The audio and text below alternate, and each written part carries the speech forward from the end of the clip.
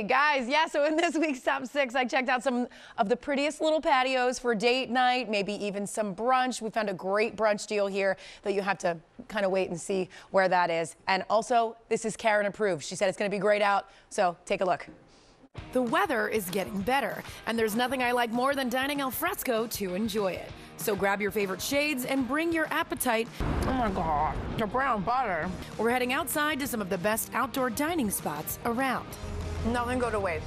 In Center City West is Harper's Garden, a cocktail bar and restaurant with locally sourced ingredients and a seasonally rotating menu.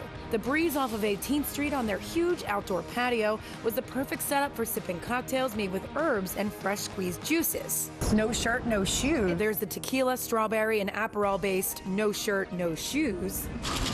And the pink peppercorn-infused vodka cocktail called the Secret Garden, with fresh sage. For like a split second, I was like, oh my God, a leaf blew in here. But it was supposed to be there. Next up, some fare that I didn't feel one bit guilty about. There's garden in the name. The crunchy, vegetable-filled spring gem salad, crispy pan-seared snapper sautéed in brown butter. You had me at brown butter, really. And vegan and vegetarian options like the country fried portobello mushroom. And my favorite, the handmade veggie burger with Cooper cheese, long hot mustard, and pickles made right in-house. I love long hots. Fun fact.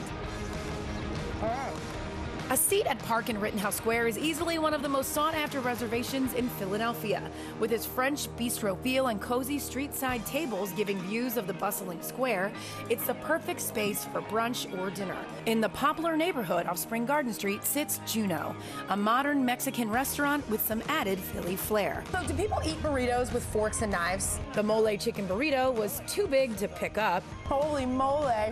And the crispy carnitas were too good to put down. Crunchy, crunchy. All right. I was mind blown to learn that they do brunch. Wait, you guys do brunch? Behold, the omelet ranchero with grilled steak, roasted peppers, cheese sauce, avocado, and cilantro crema.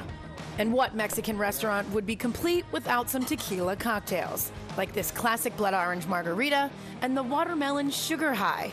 Watermelon sugar. Then they blew my mind again. You do bottomless tacos, margaritas, and nachos for brunch for $29? Jessica Boynton. Bottomless? Does everybody have to get carried out of here? Channel 6 Action News. That is the deal of a century!